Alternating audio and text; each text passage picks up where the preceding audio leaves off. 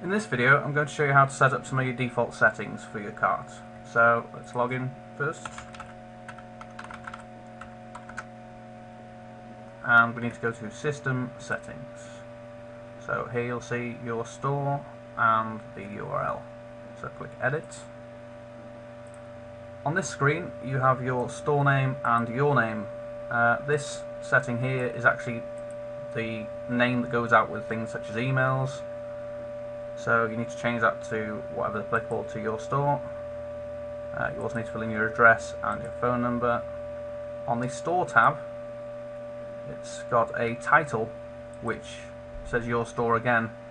This is actually the title which goes in the heading bar.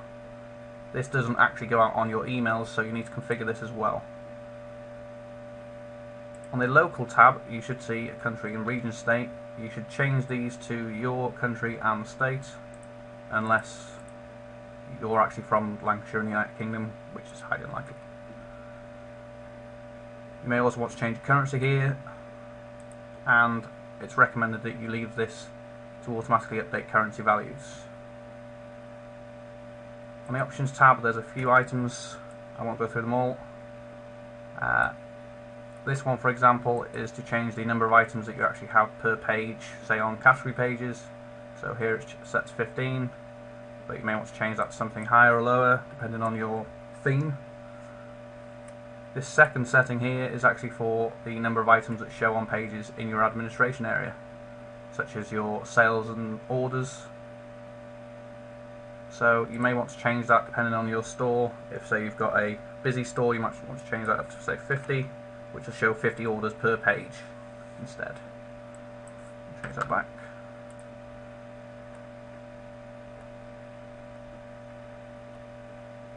Down here there's a number of options for the checkout. So you can choose to display the weight on the cart page, allow guest checkouts. You may also want to set your invoices and the default order status. Pending or processing is pretty much what everyone will be using, and the complete order status is what your orders will be set to once you're happy that they're completely done. In some cases it might be complete, however quite often it will be shipped.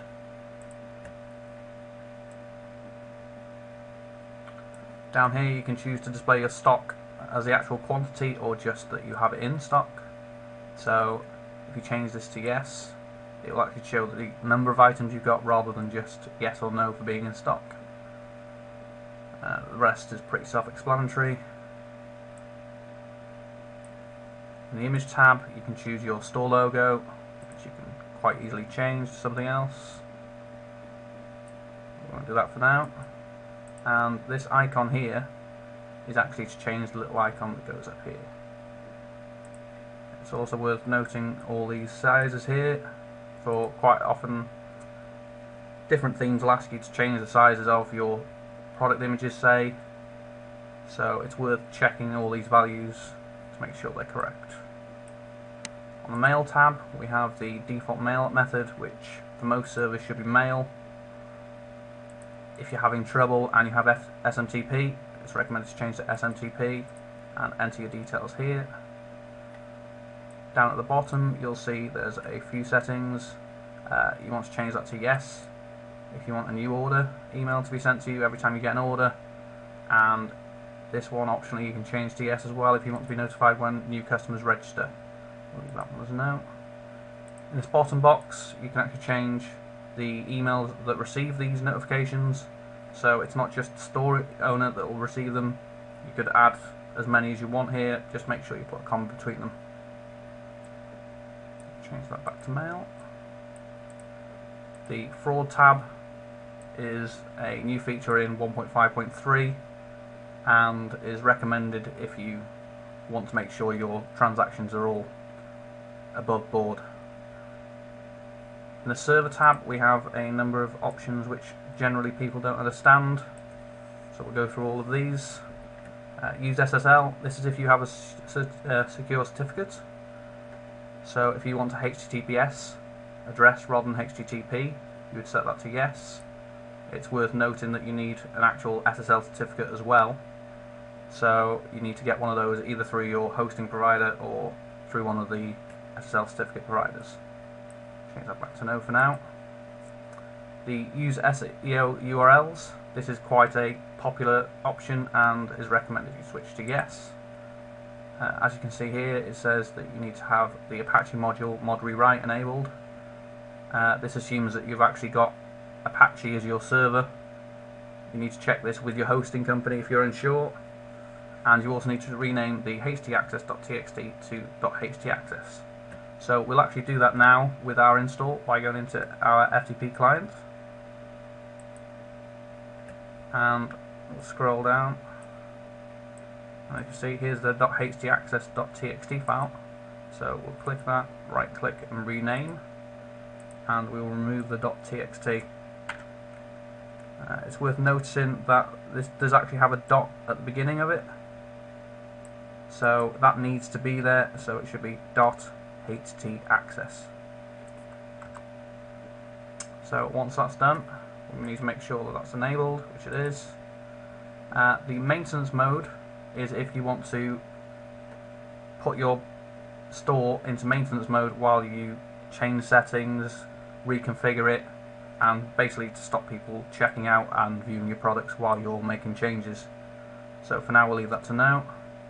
The encryption key, in previous versions you'd actually have to change this, but now it actually generates one for you.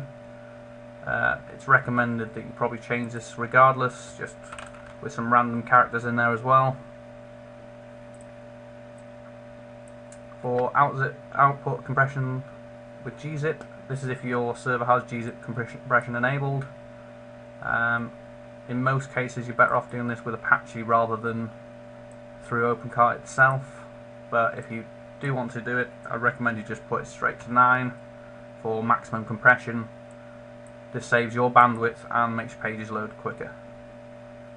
For display errors, you want to set that to no, unless you're actually on a test server. For live servers, you want to make sure that's no, because you don't want your customers to see any PHP errors.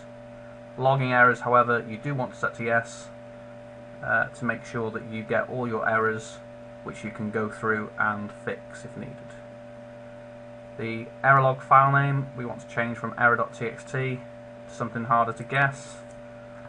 File. This is just so that any hackers that attempt to access this file won't be able to guess the name, so won't be able to see any errors or any sensitive data. And finally, this last box here is the Google Analytics code box. So if you go into Google Analytics and get the full code that you need to put and then just paste it into this box, it will then be on every page. So after you've done that, we'll just click save, and that's done.